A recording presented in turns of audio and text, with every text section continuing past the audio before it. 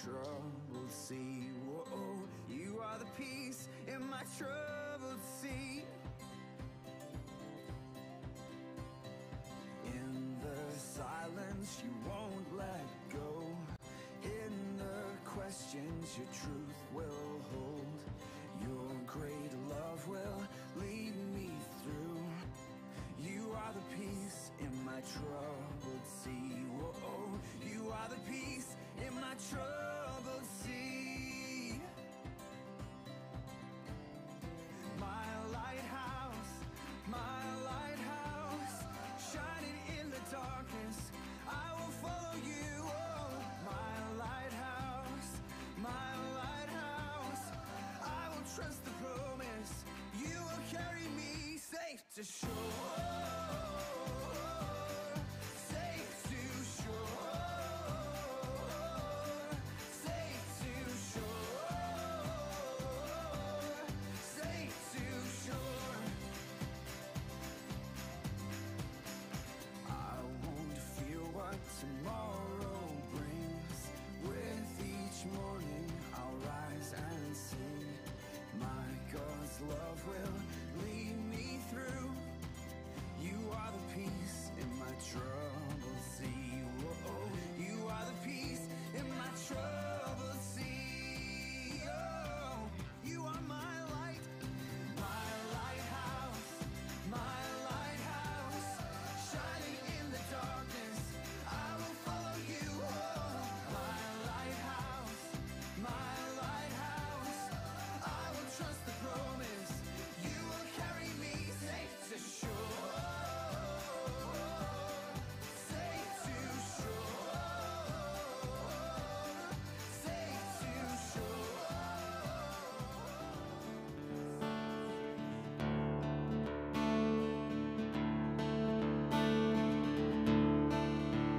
Good morning. Good to see all you guys here this morning. Excited to enter time of worship through song with you, declaring these truths together. That Jesus Christ is our Savior, that He is risen. He's seated on the right hand of the Father, bleeding on our behalf. Let us sing to our Lord and Savior, Jesus Christ, this morning.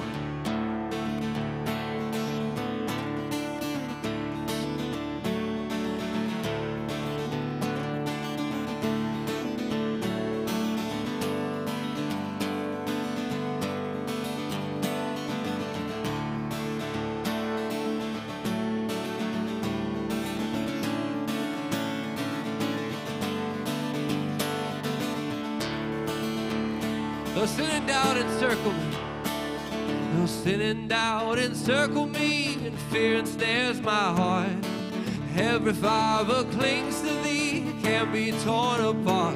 Hallelujah, I believe. Hallelujah, I believe.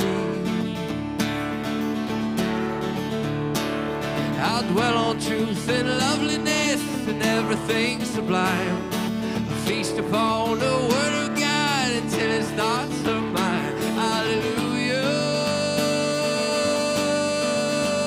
I believe. Hallelujah, I believe. Hallelujah. Hallelujah, I believe.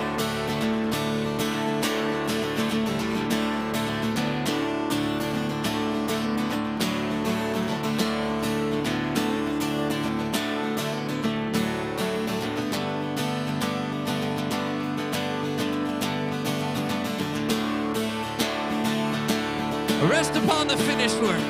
I'll rest upon the finished work that day on Calvary. It's good enough for God the Father, it's good enough for me. Hallelujah, I believe. Hallelujah, I believe.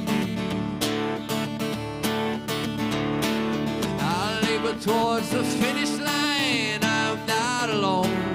No turning back, I look ahead to Jesus Christ, my all. Hallelujah.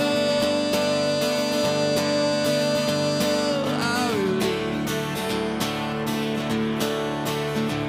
Hallelujah. I believe. Oh, hallelujah. Hallelujah.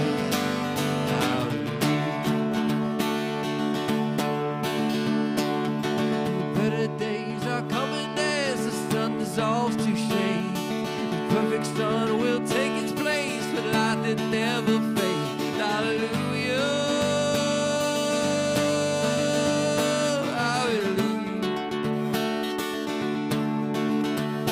Hallelujah. I believe. Ain't no one like the Savior, ain't no one like the King. Ain't no one like the Savior, ain't no one like the King. Ain't no one like the Savior, ain't no one like the King. A vision in her wedding breast, the bride of Christ she sings. Hallelujah to the King.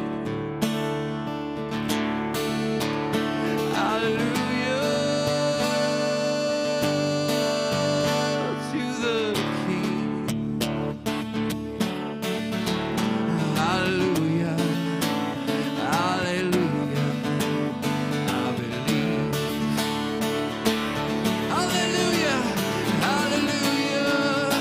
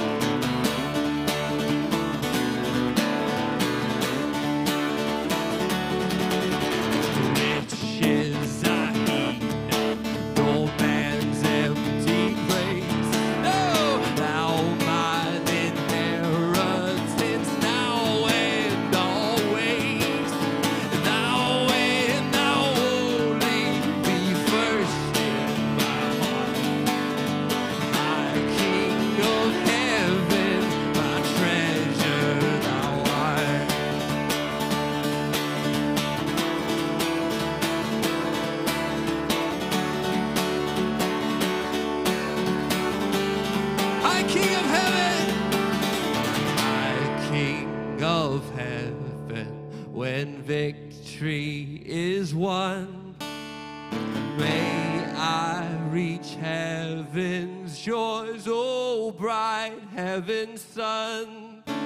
Heart of my own heart, whatever befall, still be my vision, oh ruler of all.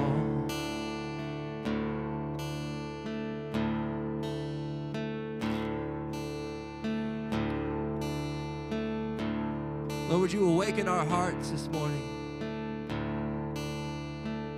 to the wonder and glory and beauty of who you are, that it would produce in us a radical spirituality. There's not love in word and talk alone, but in deed and truth. That our thoughts and desires and actions would have roots in the faith that we confess here this morning. Lord, would you do that work in us, and the power of your Holy Spirit to change us. In the name of Jesus Christ we pray, amen. Kids, you may be dismissed to CPK. See you guys later.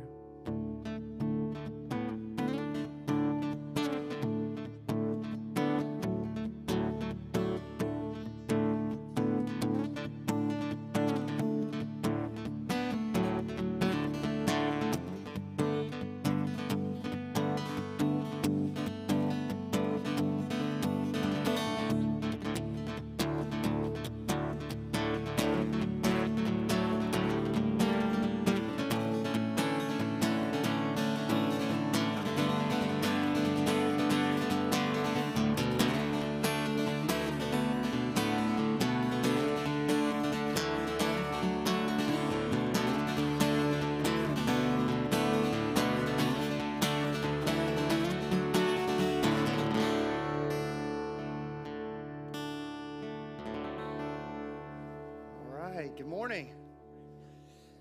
I almost said we'll work on bringing in an extra row of seats next Sunday because this auditorium is pretty full. And then I was reminded that as Jesus loves to do in the gospel accounts, right as he draws a crowd, he's like, I got some other things to say too. And then he just shrinks the thing. So we'll see, because this is a pretty heavy passage of scripture that we're going to dive into this morning. But that's one of the things I love about this church is we don't just skirt the difficult passages and just kind of work our way around them as some sort of bypass, but rather we just, wherever we are next, that's where we're going. And so with that said, I invite you to open up your Bible to Luke chapter 11. We're still in Luke 11. We've been there for a few weeks. We're getting close to closing out this chapter and moving on into the next one. If you don't have a Bible, you can track behind me up on the screen. This morning's passage will be up there as we work our way through it, along with other passages of Scripture that may be referenced elsewhere in God's Word. Let me go ahead and pray for us, because we got a little bit more ground to cover than usual this morning, and we'll jump in and get to work.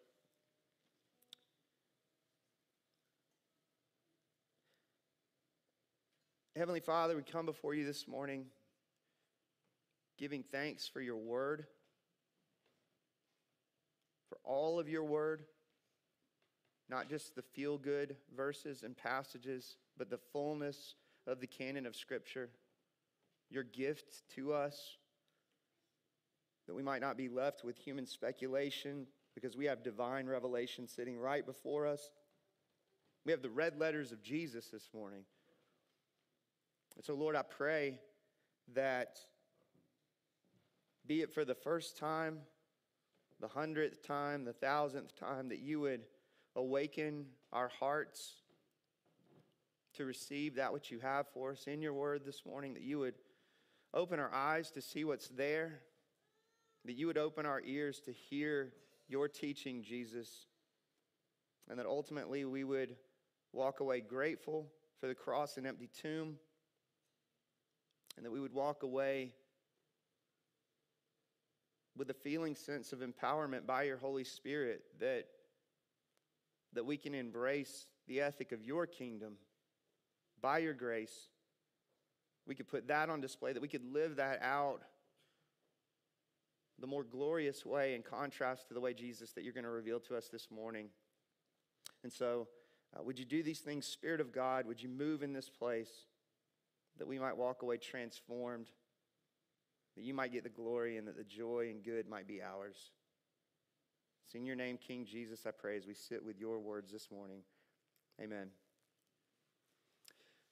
So Luke's gospel account, you see a number of stories of Jesus seated around the table sharing a meal with people of all different kinds of backgrounds. In fact, it's such a recurrence in the book of Luke that a book's been written about these various table gatherings. A book entitled A Meal with Jesus by Tim Chester. If you've never read it, I'd commend it to you. It's an incredible book. It'll make you want to open up your home and your table to people more often than you probably do now, even if you're already one of those people that says, come on in. It'll make you want to just storm the gates of other people's homes and sit around their tables as well. It's incredibly encouraging. Many of you know that experience, to sit around the table and to share a meal.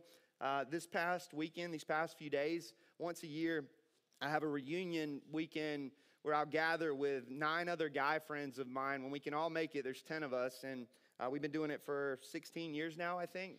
And one of the sweetest moments every time we do that is when we're able to get around a table that seats 10 and just share a meal and watch the conversation unfold to the glory of God. By God's grace, we're all Christians. We didn't start off that way, but that is true now. And so all the sweeter is the conversation that we have with Christ uniting us together. And many of you know those experiences. You can go back to some of your greatest memories in life and recall that you were probably sitting around a table over a shared meal. That's something of the essence of the book of Luke. You see it on repeat. Up to this point in Luke's gospel account, we've seen on one account, Jesus in the presence of a large company of sinners and tax collectors gathered for a great feast in the home of Levi, going back to chapter 5. You may recall in that instance that the scribes and their Pharisees grumbled at Jesus' disciples. Why do you eat and drink with tax collectors and sinners? Not only were Levi and his friends considered ceremonially unclean, close proximity to them a fast track to defilement, but to share a meal with such people was a sign of acceptance, of identification, of friendship, of brotherhood. In that particular instance, with societies disreputable, Jesus may have as well have been seated at a table of lepers, as far as the scribes and Pharisees were concerned. It made no sense to those who perceive themselves to be righteous in the economy of God. And Jesus, as we saw, took that opportunity to leverage the criticism of the religious elite into a mission statement. You remember he answered them, "Those who are well have no need of a physician, but those who are sick. I have not come to call the righteous, but sinners to repentance." A seat at the table of forgiveness offered for those who will acknowledge their sin, abandon themselves, and turn to Jesus in faith. And let's not forget the gathering around the table of Simon the Pharisee, going back to chapter 7, where a woman believed by many scholars to have been a town prostitute showed up uninvited and fell at the feet of Jesus, kissing his feet and wiping them with her hair. An act considered incredibly scandalous among respectable women in Jesus' day. More than that, you'll recall she took an alabaster flask of perfumed oil that she had in her possession and poured the oil on Jesus' feet. An incredible act of not only sacrifice, but humility, as such an anointing was typically reserved for a person's head. She was caught up in a moment of worship, pouring out not only her perfume, but her heart. To which Simon responded by concluding that Jesus must not even be a prophet, much less the coming Messiah. After all, any good prophet would refuse to allow such a sinner to come within arm's length. In that particular situation, Luke presenting us with 2 contrasting responses to Jesus, 2 very different understandings of sin and grace. A forgiven sinner overwhelmed with extravagant love, and a self-righteous man overwhelmed with inconsiderate contempt. Luke's been doing that all along, right? There is no third option. There is no option of neutrality. It's one way or the other. Something significant always seems to happen when we find Jesus participating in a meal, and that's surely true of this morning's passage. Going back to last week, Jesus has just declared himself to be God's greatest sign, pronouncing judgment upon those who would fail to repent and trust in him. And with that, declaring that there are 2 kinds of people. in the presence of a number of scribes and Pharisees, mind you, those with healthy eyes, so to speak, and those with bad eyes. The first of the two, healthy eyes, meaning literally without folds, referring to a single undivided focus. In other words, not having a hidden, duplicitous agenda. The second of the two, bad eyes, meaning just the opposite, duplicitous, hypocritical. It's within that context we pick up the story in verse 37 where Jesus was speaking, and as he was speaking, a Pharisee asked him to dine with him, and so he went in and reclined at table. And the Pharisee was astonished to see that Jesus did not first wash before dinner. Here we go again. Right, Jesus finds himself in the home of a Pharisee, a man like Simon, astonished at Jesus, in this case, not for allowing a sinful woman to anoint his feet, but for failing to wash his hands. And it wasn't so much a hygiene issue, mind you, but rather a man-made rule for the purposes of ceremonial purity, meaning that the religious leaders would wash their hands before eating in order to remove the dirtiness associated with having come in contact with the world.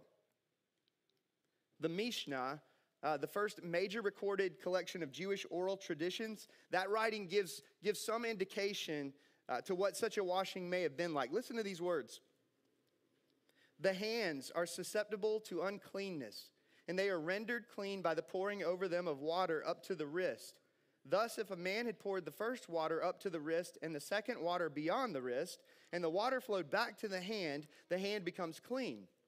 But if he poured both the first water and the second beyond the wrist, and the water flowed back to the hand remains unclean. If he poured the first water over the one hand alone, and he bethought himself and poured the second water over the one hand, his one hand alone is clean. If he had poured the water over the one hand and rubbed it on the other, it becomes unclean. But if he rubbed it on his head or on the wall to dry it, it remains clean. Can we all agree that we're talking about some incredibly tedious hand washing here?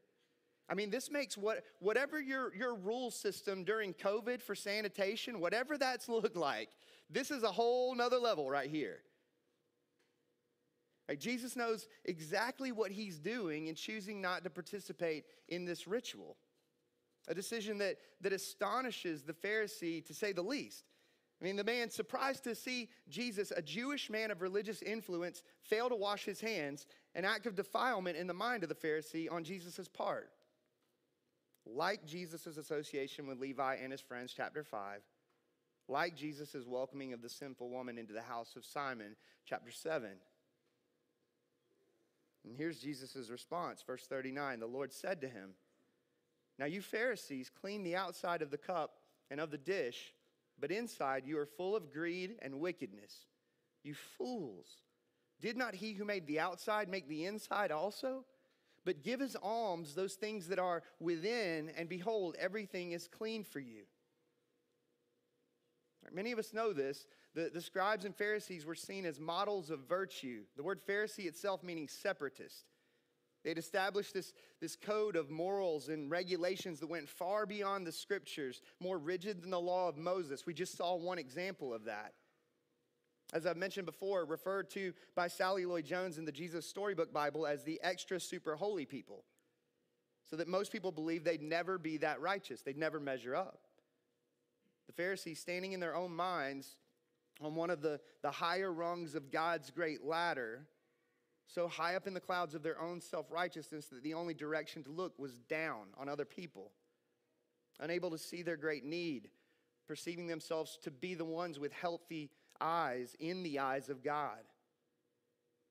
And yet here Jesus exposes their hypocrisy, declaring that their hearts are full of greed, full of wickedness.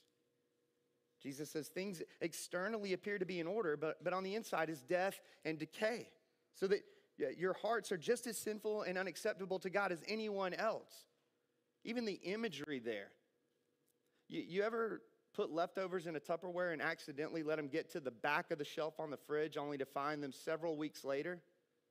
Everything looks good on the outside, but the minute you crack that lid, the stench of death, right? That's the imagery that Jesus gives. Clean hands, outward piety, yes and amen. Clean hearts, inward piety, no way. You see it in the parallel account, Matthew chapter 15, verses 7 through 9, where Jesus says, "You hypocrites, well did Isaiah prophesy of you when he said, 'This people honors me with their lips,' excuse me, 'but their heart is far from me. In vain do they worship me, teaching as doctrines the commandments of men.'" God sees both the lips and the heart. He cares about both. He created both.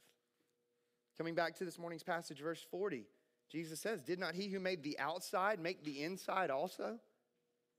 In saying that, Jesus calls the Pharisees to give as alms those things that are within, verse 41, meaning to give up their greed, to give up their wickedness in repentance, to turn from their sin, not at an external level alone, but to inwardly repent of heart-level sin and unbelief.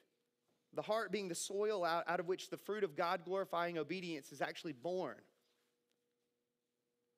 Who shall ascend the hill of the Lord? Psalm 24, verse 3. He who has clean hands, yes and amen, and a pure heart. Jesus goes on, and I'll warn you, it only gets heavier. He says, "But woe to you Pharisees, for you tithe mint and rue and every herb, and neglect justice and the love of God. These you ought to have done without neglecting the others." Jesus continues now with this series of woes. We're going to see 6 of them before he's all said and done. The word woe, not so much meaning a threat, but rather an expressed grief or sorrow. The Pharisees, they were scrupulously fixated on certain aspects of obedience, down to the tithing of the most insignificant of herbs, even going beyond what the Mosaic law required at times, all the while missing the weightier matters, Jesus says, of justice and the love of God. Coming back to Micah chapter 6, verse 8, one of the more famous passages in the Old Testament, says, "He has told you, O man, what is good, and what does the Lord require of you? But to do justice, to love kindness, and to walk humbly with your God." It's one of the most well-known Old Testament summaries of godly living. It's another way of saying love God and neighbor, right? The 2 commandments on which all the law and the prophets depend. Matthew chapter 22, verse 40. And the Pharisees, they had their tithing down to the dollars and decimals, make no mistake about it. And yet they had managed to miss the law's heart-piercing demands by way of their insulated rules. And with that, a failure to truly love God from the heart. And in addition, we've already seen this in Luke's gospel account, they had failed to embrace the heart of the Good Samaritan in welcoming strangers, in caring for widows and orphans, in helping those in need. Jesus continues, verse 43. "Woe to you Pharisees, for you love the best seat in the synagogues and greetings in the marketplaces." Now you begin to see why it would make sense that the Pharisees focused a great deal on the outward, as they cared a great deal about appearances before other people, having made public recognition and self-praise the motivations of their religious practice. They loved the best seat in the synagogues, the ones that faced the congregation, bringing any person who sat there into prominent view. They loved greetings in the marketplaces, the public recognition associated with being a person of respect in the religious community. The love of self, in contrast with the love for God and neighbor. He goes on, verse 44. "Woe to you, for you are like unmarked graves, and people walk over them without knowing it." All right, this might be the greatest insult of all right here.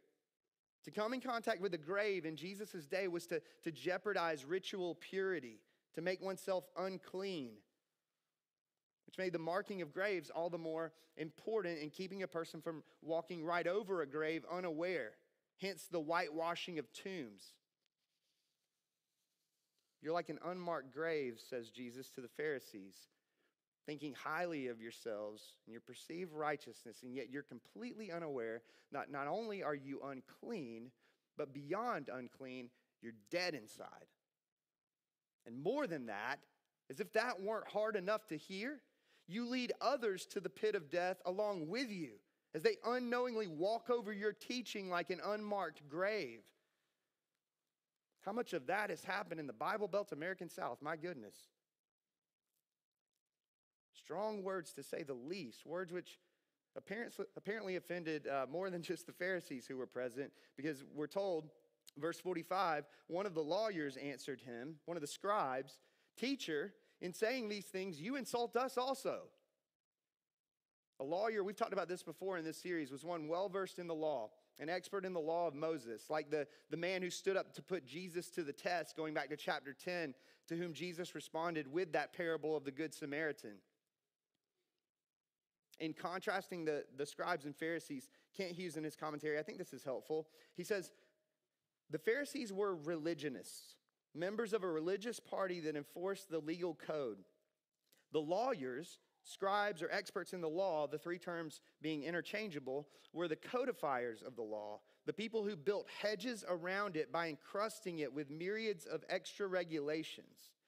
Jesus' woes to the Pharisees were swipes at their hypocritical religious practices, whereas the woes that fell on the lawyers had to do with the way they abused the Torah, God's word. Here a lawyer declares his own feeling sense of insult in close association with the Pharisees, whom Jesus has just indicted, presenting Jesus with an opportunity to say, "Oh, I didn't mean you guys." And yet what does Jesus say? Verse 46, "Woe to you lawyers also. Get in on the party, boys. For you load people with burdens hard to bear, and you yourselves do not touch the burdens with one of your fingers." Remember, we just seen the finger of God in the casting out of a demon, for contrast. Lawyers or scribes, they were notorious for heaping their traditions and interpretations of the law on others, creating an unbearable burden for people. For example, we talked about this back in chapter 6. They had established 39 major categories of labor that were forbidden on the Sabbath, with hundreds of subcategories underneath those 39 major categories. And not only were certain acts forbidden, but also anything resembling a forbidden act, or anything that could be confused with a forbidden act. They saw the plucking of grain as a form of reaping on the Sabbath, and the rubbing of grain between a person's fingers as a form of threshing. You have this contrast of a captive man possessed by a demon being set free from his bondage. And here, this imagery of people being loaded with unbearable burdens, all the while being left underneath the weight of those burdens. No help from the religious leaders. In contrast, Jesus says, and many of you know these words, Matthew 11:28, "Come to me, all who labor and are heavy laden, and I will give you rest. Take my yoke upon you and learn from me, for I'm gentle and lowly of heart, and you will find rest for your souls. For my yoke is easy and my burden is light." It's an invitation on Jesus' part to those burdened with the traditions of the scribes and the Pharisees, along with their burdensome interpretations of the law. I'd ask this morning, is there anyone here laboring? Anyone here heavy laden, bearing the yoke of burdensome traditions and man-made religious expectations? Jesus says, "Come to me." That's an invitation. Come to me and I will give you rest. He goes on with the scribes, with the lawyers. Verse 47, "Woe to you, for you build the tombs of the prophets whom your fathers killed.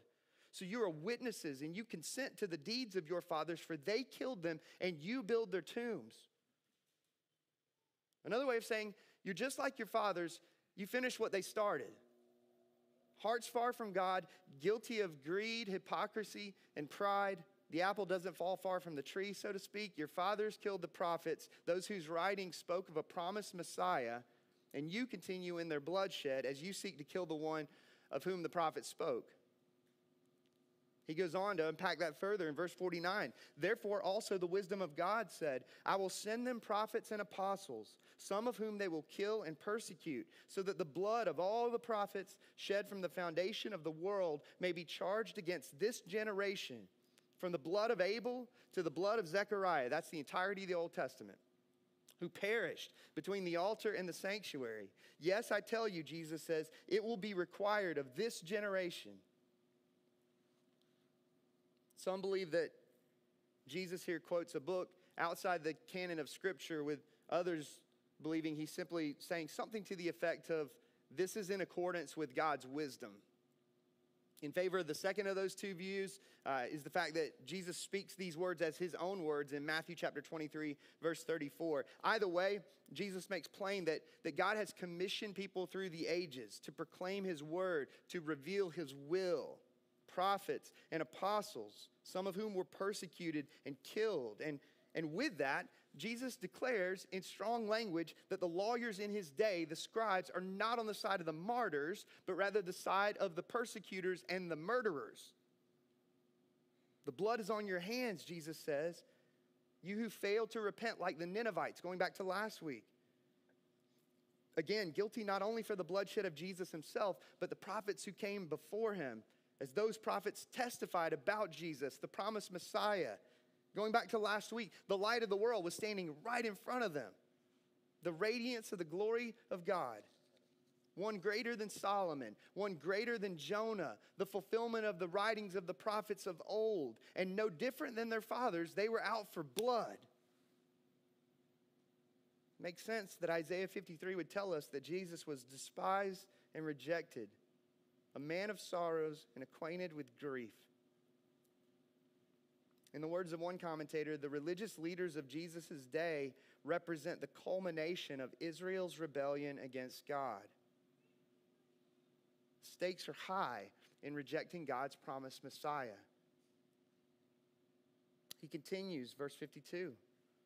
Woe to you lawyers, for you have taken away the key of knowledge. You did not enter yourselves, and you hindered those who were entering.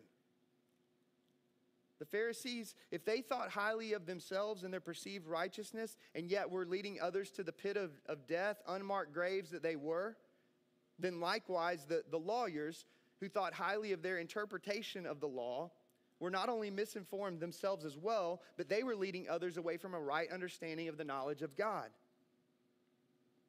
As Jesus said back in verse 23, whoever is not with me is against me, and whoever does not gather with me scatters. The lawyers were scattering people away from God, the religious leaders, driving them away from the light of the knowledge of God's glory in the face of Jesus Christ. Maybe the most sobering part of this passage for me personally, in considering the implications of expounding the scriptures. To again quote Kent Hughes, he says, preaching is not exposition if it views the text through the lens of a personal agenda. We must free the word from our scribal accretions, be they ever so evangelical, and let God's word say what it says. That's why we don't skip past passages like last week where we celebrated the wonder of the miracle of illumination, that we see and savor Jesus Christ for who he truly is, and move right around the woes to the scribes and Pharisees because that's a weighty, hard passage. No, it's all God's word. My aim is to let God's word as best I can say what it says. To heed the words of the Apostle Paul, 2 Timothy 2:15, do your best to present yourself to God as one approved, a worker who has no need to be ashamed. Here it is, rightly handling the word of truth. It's one of our great aims, is to equip a people who know when they hear the word and when they don't. A people who know when they hear the gospel, the good news of Jesus, and when they don't. Who know that we enter through him, to use that imagery of Jesus' language here, that he's the key to our salvation, that our hope is in the grace of God in Jesus Christ. Verse 53, this probably comes as no surprise to any of us who have read the gospel accounts before. As he went away from there, Jesus, the scribes and the Pharisees began to press him hard and to provoke him to speak about many things, lying in wait for him to catch him in something he might say. Shocker of the century, right? The scribes and Pharisees, they're not happy with Jesus. They've just been rebuked and insulted, committing themselves now all the more to teaming up with each other in an effort to trap Jesus and getting him to say something incriminating that they can use against him. It's a foreshadowing of the cross to come. Jesus has already predicted it. Luke chapter 9, verse 22. Again, as their fathers had persecuted and killed the prophets of old, so they sought to persecute and destroy the fulfillment of the prophets of old. Irony of ironies, to their own destruction. This morning's passage, it's incredibly sobering if we're hearing it rightly, as Jesus invites us to sit with a number of diagnostic questions. Am I more concerned with outward appearances than inward godliness? Or another way to ask it, am I as holy on the inside as I'd like for people to think I am on the outside? Am I committed to checking certain religious boxes scrupulously, all the while missing the weightier matters of love for God and neighbor? Am I concerned with status and reputation above concern for others? Yearning for people to notice my spiritual or religious accomplishments? I mean, how are we to respond to these hard words of Jesus, which offend our self-righteousness and pride? Well, I think it's fair to say, and Luke has gone to painstaking lengths again to make this clear, there are only two responses.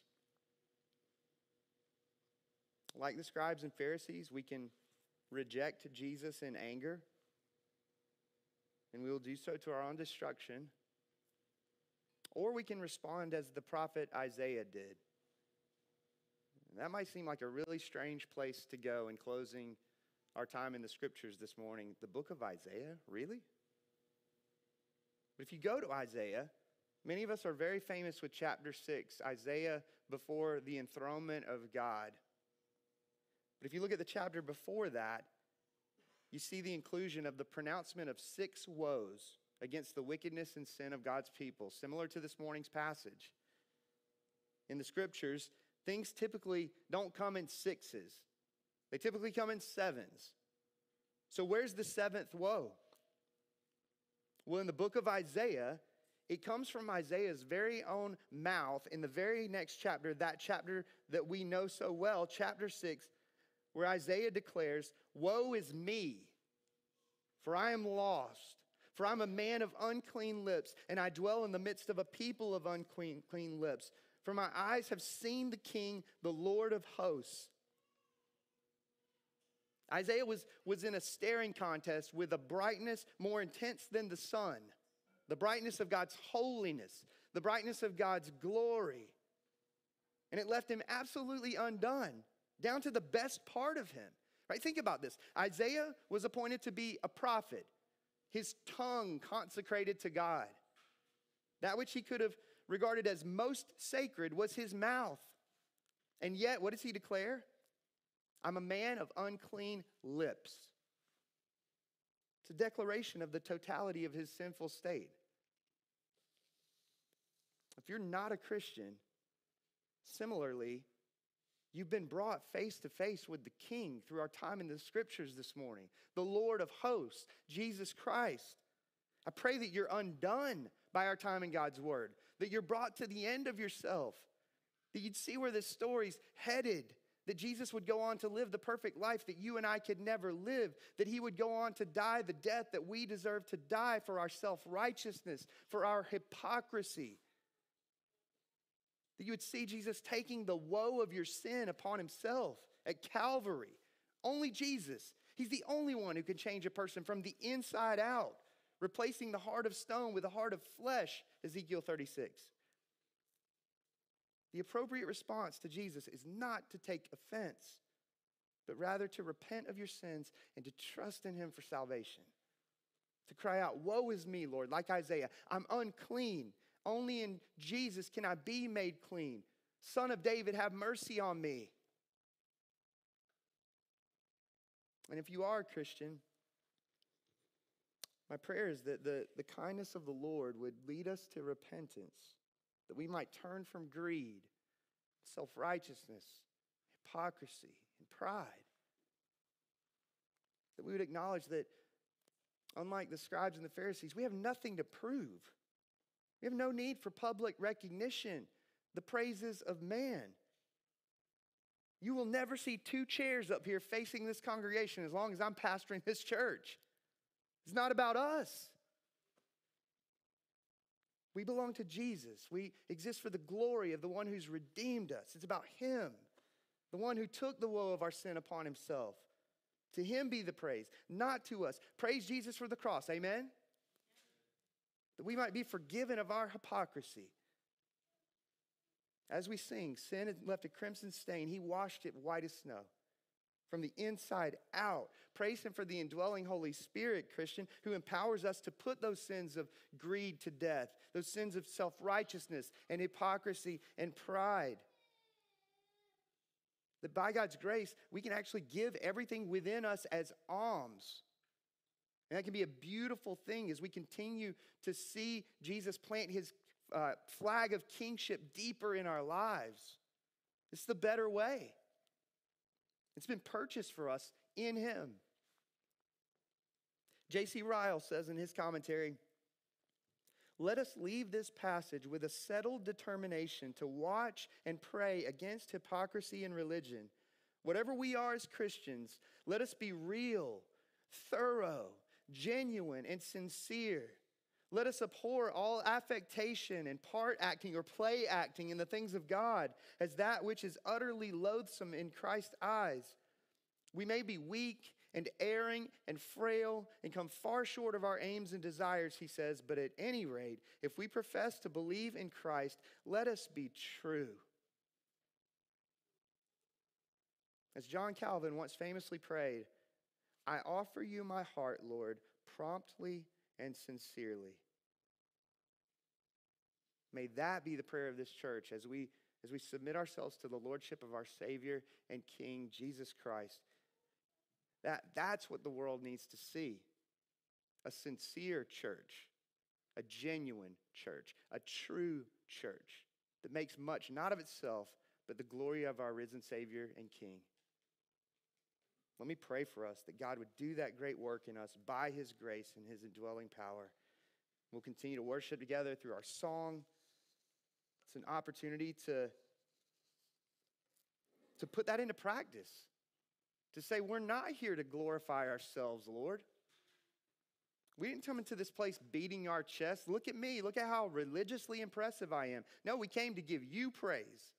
We get to do that with our lips, with our song. And so I invite you to do that and to acknowledge as you do that I'm here for your glory, Lord. We also have an opportunity to worship through the receiving of the Lord's Supper. If you're a Christian, that meal is for you. If you missed it on your way in, there are communion cups on the back table there.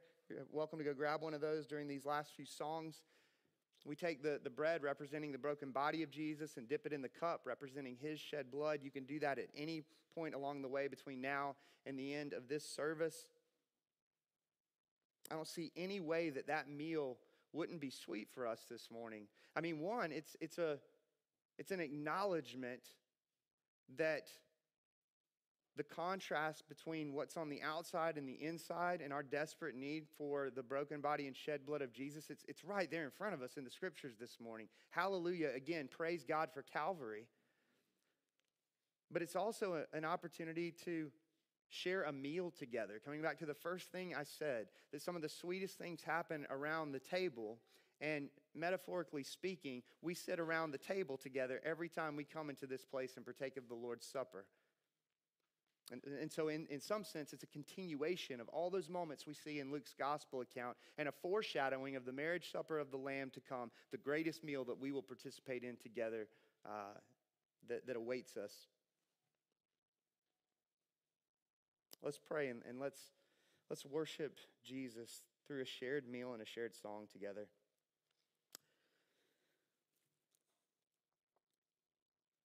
Jesus, thank you for the honesty of your words.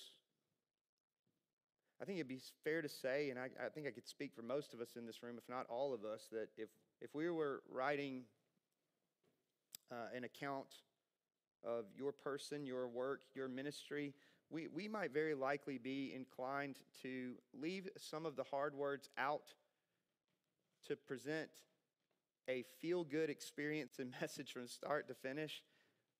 But how how diluted the good news would be for not having sat with the reality and the weight of the bad news that drives us to the cross, to Calvary. Thank you for taking the woe of our sin upon yourself. Lord, I pray that if there be any in this room this morning who perhaps came into this place without a saving knowledge of Jesus, without a personal trust in Jesus, Lord, I pray that you would awaken their hearts, you would perform the great work of regeneration, that they might cry out in faith and in trust, like Isaiah, woe is me. I'm a man of unclean lips. I live among a people of unclean lips. And Lord, thank you for those of us who are in Christ, that, Lord, we can come to you, your kindness leading us to repentance, and that we can cry out, asking you to continue to plant your flag of kingship deeper in our hearts, taking ground that we might be transformed all the more from the inside out. We've already been positionally declared to be clean in Christ, and now for the rest of our lives becoming what we've already been positionally declared to be in the functional sense. Lord, would you do that? It's the better way. Lord, I pray that this church would be a beacon of light that would shine differently than whatever that expression that looks a lot like the scribes and Pharisees that's found its roots in our cultural context, in our day and age. Lord, I pray that we would be different, not only for our own good and for your glory, but that the light that we shine would cause others to praise you, our Father, who's in heaven. That more people might come to know you and love you, Jesus, because they see this salt and light community that's different. We're desperate for your grace, if it is to happen, for the indwelling power of the Holy Spirit to work. So we ask, we petition boldly, repetitively. This won't be the last time I pray those words, nor will it be the last time that many of my brothers and sisters pray those words.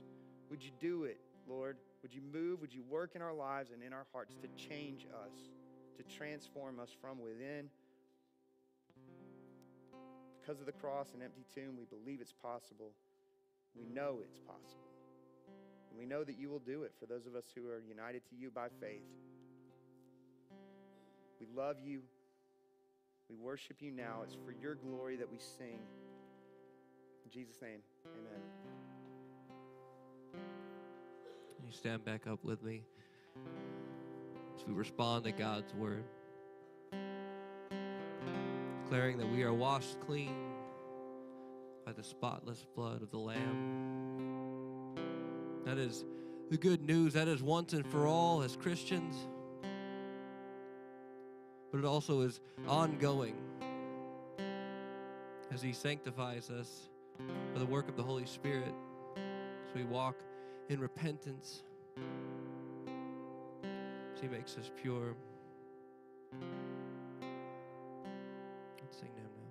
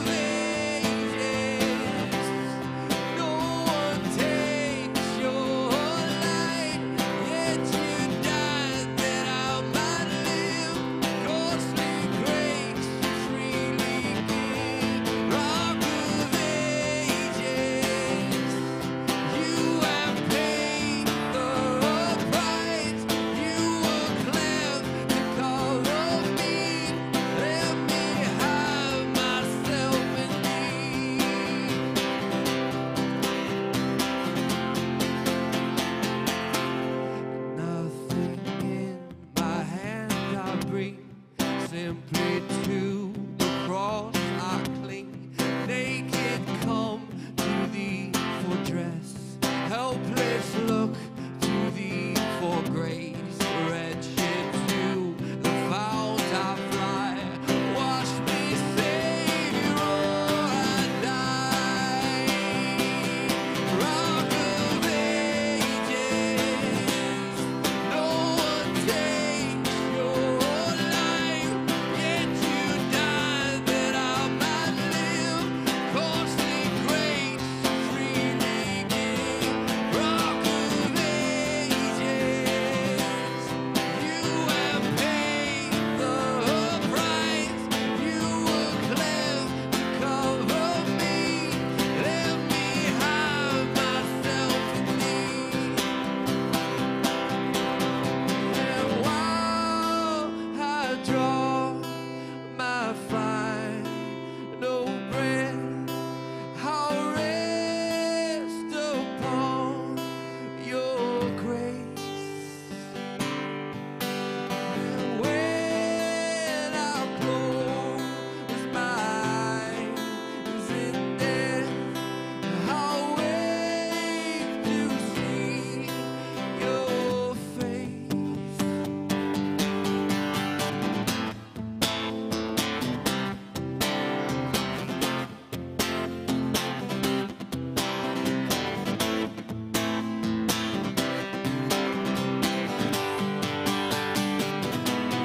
Rock of ages, no one takes your life, yet you died that I might live. Costly grace freely give. Rock of ages, you have paid the price.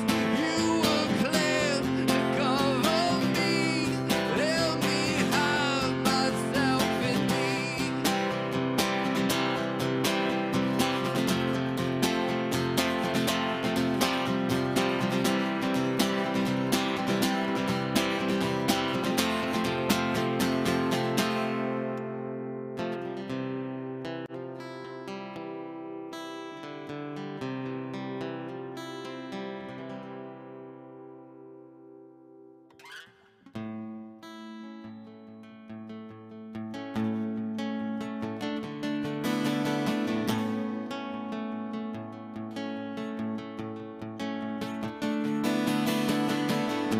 Wash me clean in the warm sun, dry me.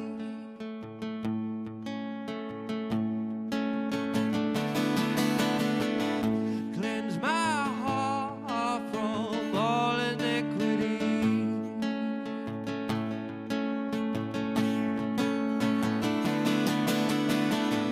Baptize me in the Holy Spirit sea.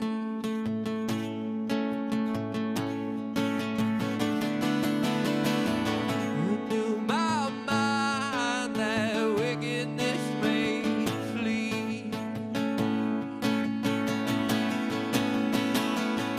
Barren fields will sprout trees, and deaf and blind will hear and see. Dead will raise their beginning to me.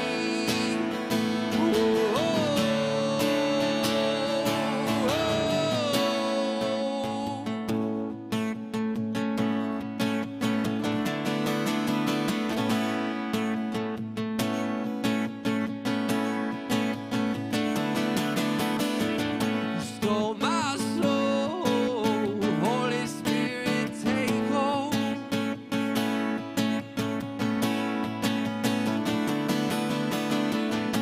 Bathe me in your peace and let it flow.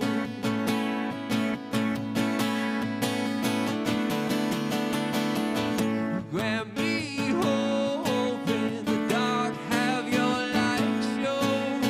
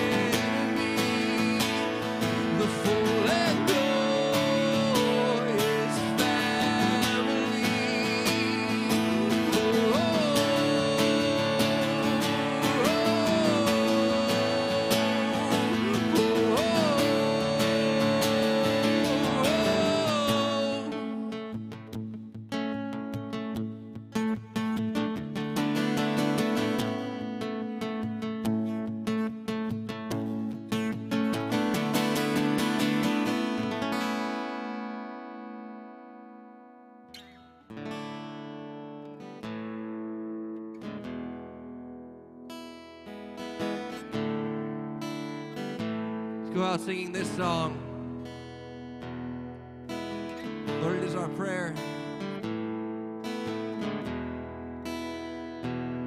that increasingly you would plant your flags of dominion on our hearts, that we would decrease so that you might increase in our lives, and that you would continue to transform us into the likeness of your Son. Oh, the joy to be, the joy to know it's when I decrease, you fill up my soul. What a joy to see, the joy to hold it's when you increase. I want nothing more.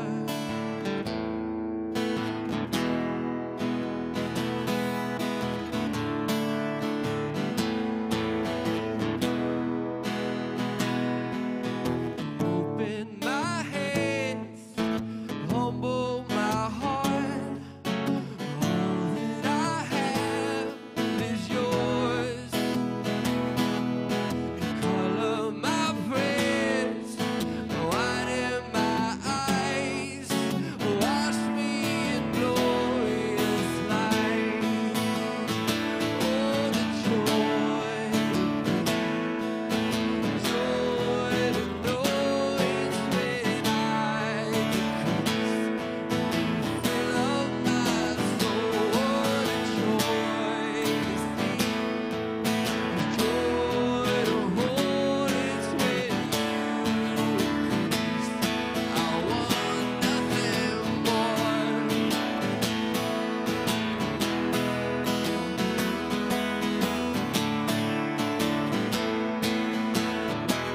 Hasten my ears, hasten my ears, bridle my tongue, focus my heart to hear, settle my pace, purge me of pride, again and again you provide. Oh, the joy to know it's when I decrease, fill up my soul. What a joy to see, joy to hold it's when you increase. I want nothing more. The joy to be, joy to know it's when I decrease, fill up my soul. What a joy to see, joy to hold it's when you increase. I want nothing more.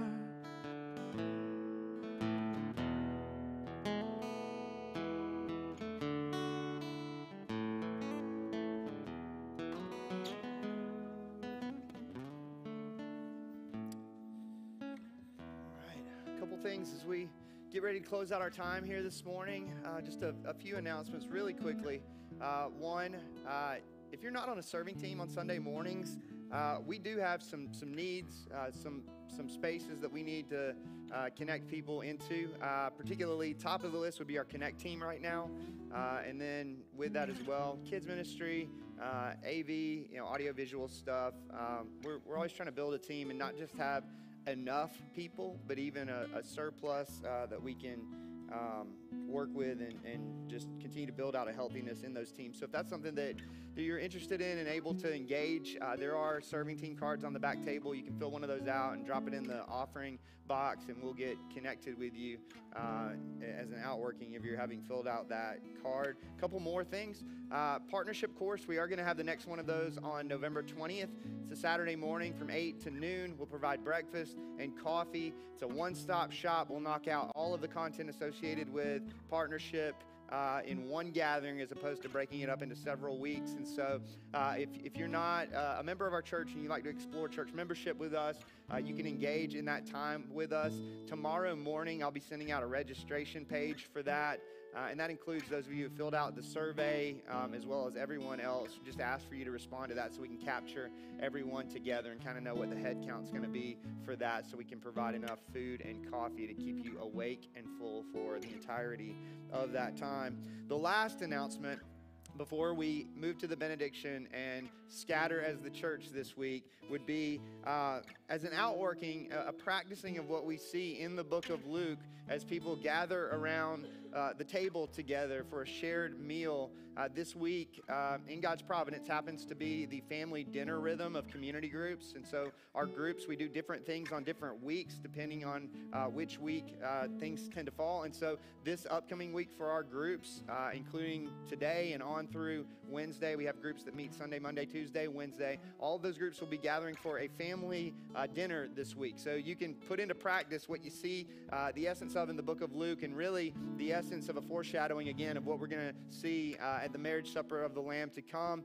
So if you're not a part of a community group, this would be a great week to explore that. It's a good on-ramp, those family dinner rhythms. Again, you can fill out a card in the back for community groups and drop that in the offering box. And we will at least have 4 hearty meals happening around tables or kitchen islands, right? That's the modern application, I guess, of Scripture. Gather around the kitchen island in the name of Christ. So with that said, the benediction this morning as we close out this time is this: may God give you the grace to be honest, genuine, and true as you offer your heart to Him promptly and sincerely, the one who took the woe of your sin upon Himself. Go and be the sincere church for the glory of God. Love you guys.